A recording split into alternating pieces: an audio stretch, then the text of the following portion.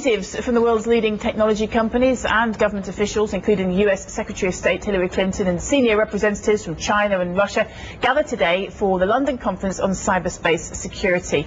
Well, I'm pleased to say that Lord John Reid, former UK Home Secretary and Defence Secretary and principal with the security advisory company, the Chertoff Group, is with us now. There have been all sorts of sources telling us just quite how serious these cyber attack threats are getting. I noticed probably most recently GCHQ here in the UK saying that these attacks, even just in the UK, are getting to disturbing levels. The stat that I saw, which was amazing, 20,000 malicious emails sent to UK government inboxes every month, which was extraordinary. How serious are these threats, though? It's easy to grab a headline that looks really scary, but how much of a threat is it to the nuts and bolts of companies and governments? Well, they're a lot more serious than just abusive emails. I mean, I think governments get used to them by post or any other means. But I mean, we've now got cybercrime, which is growing like mad. That's ID fraud and so on individuals and companies. We've got hacktivism, if you want to call it, with hackers, some who are doing it because of their conscientious reasons or to take on authority, others doing it for profit. You've then got industrial espionage on a massive cyber scale now, and that's for companies and chief executives. That's probably one of the biggest problems, because that gives you an advantage, gives your competitor an advantage on transactions. We've seen investment banks being entered now for information which would give some competitors a huge advantage. Reputational damage if your data is stolen. And so, you know, I'm sorry, we've got enough bad news today and this week, but this is a very serious problem. It's a serious problem, but also solving it raises its own problems, doesn't it? I mean, I'm thinking along the lines of, on the one side, you've got cyber crime, but you've also got the right to freedom of information and freedom of expression. Around the riots, we saw lots of people complaining about the use of social media, etc., for criminal ends, but also people use the same means for democratic ends to get the information and express themselves as they wish. You put it very well. The internet, electronic communications, brings huge opportunities to all of us, and it brings that because of interchange. Finance, trade, information, knowledge, education. On the social side, the interchange is a huge step forward for the whole of the human race, really. But the interdependence that it brings, because we're now interdependent on everyone else and other people can enter our privacy, brings huge vulnerabilities. Now, this is the problem for leaders in industry, you know, CEOs, because they're going to have to, I think, recognise, appreciate and pay attention to the fact that protecting your reputation and your information, your data, is no longer a sort of optional add-on. This isn't a hit in the bottom line. This is absolutely central core business now.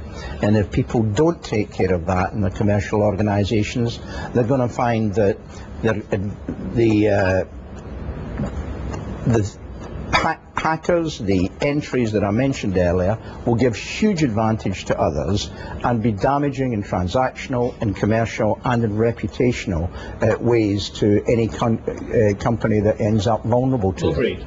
Let's be honest about this. We're not talking about the danger from individual hackers or anarchic groups or people who want to bring down capitalism. We're talking about the major threat to those corporations and states that you mentioned coming from the people you actually need partnership with as well. We're talking about the countries such as China, such as Russia potentially, which gives some form of protection to state-sponsored hacking of Western companies, Western governments as well. And you probably know better than anyone from your time at the Home Office when your security officers would come to you and say, we believe that this latest assault has come from a state-sponsored source as well. The problem is you need partnership with some of these regimes, and yet they are the ones who are creating the problem. Well, there's a problem even before that, because you can make an assertion. If a rocket comes at you, an intercontinental ballistic missile, you can trace where it's coming from. If a cyber attack comes at you, you can't. Traceability, verifiability, attribution are 1,000,000 times more difficult with the web. You can vaguely trace it to servers, but you've got botnets and you've got intermediary servers. So you can make the assertion, but actually tracing it back to the root is much more difficult. However, However, you're right, wherever they're coming from, because this is now not a technology, it's a new environment. It's like the air, it's like space, it's transnational.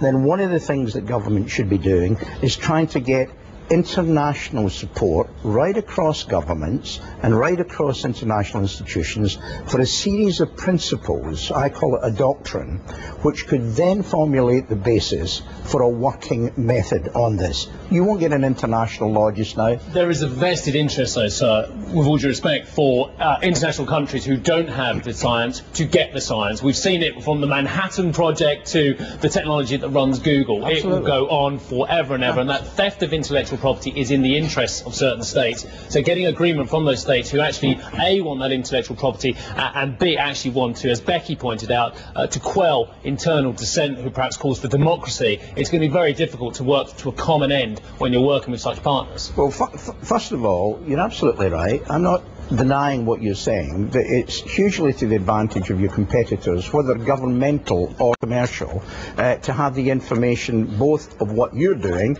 and also transaction information as regards mergers and acquisitions and so on. Secondly, however, remember this. Even governments can no longer control this because the internet is inherently subversive. The existing and inherited laws, political authorities and culture are being undermined by a completely new phenomena, which is the cyberspace and the cyber environment. And that is precisely why we need to get governments to lead in partnership with industry in getting some common set of principles about how to approach that. That will be difficult, but it's easier than trying to get an international treaty or an international law with the very people that you're speaking about who may have a self-interest in avoiding that. Lord, we have UK GDP figures out today. As a former government minister of long standing, we can't let you go without asking your thoughts about the state of the UK economy at the moment. Is Plan A working? Are we going to avoid another recession here in the UK? Well, what it looks to me as though, and I hate to criticise politicians for using weasel words, but Plan A, as retained by the government, is increasingly looking like a Plan B.